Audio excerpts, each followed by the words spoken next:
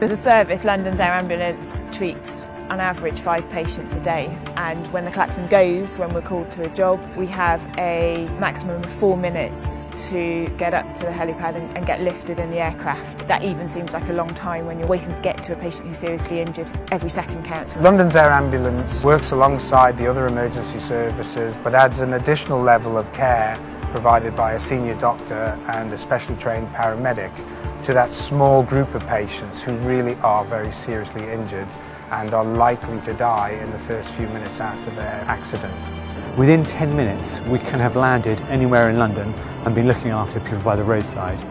Across the world, people do look to us to follow our lead when we're pushing the boundaries, delivering procedures such as thoracotomy. London's Air Ambulance, in my experience, could genuinely make the difference between not only whether they live or die, but whether they live to carry on with a normal, healthy life, or whether they remain substantially disabled thereafter. Good morning from atop the Royal London Hospital, Britain's largest trauma center and home of the world-renowned London's Air Ambulance. My name is Dr. Ryan Newberry. I'm a U.S. military emergency physician, pre-hospital physician, and the first American selected as a HEMS doctor for this world-class service.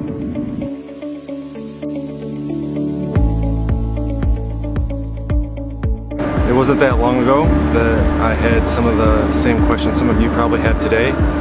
But fortunately for me, a close family friend happened to be an ER nurse at the hospital in Freeport, and she recommended that I give Hoya a try.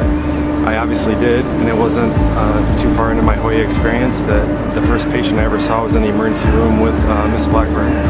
And it's easy to say that I've been hooked ever since then.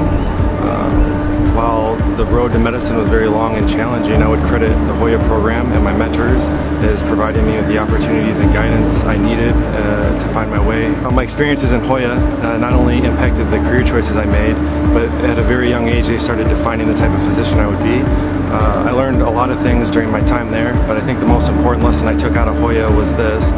Medicine is a team sport, and regardless of whether you're the person who makes sure a trauma bay is clean and stocked for the next patient, or you are in the operating room repairing an arterial bleed, it takes everybody working together on the same team towards a common goal. I'm very proud to represent our country as the first American with London's Air Ambulance, and I'm equally grateful for the opportunities Hoya afforded me that led me here. I hope each of you will consider the Hoya program, and I look forward to working with some of you in the future.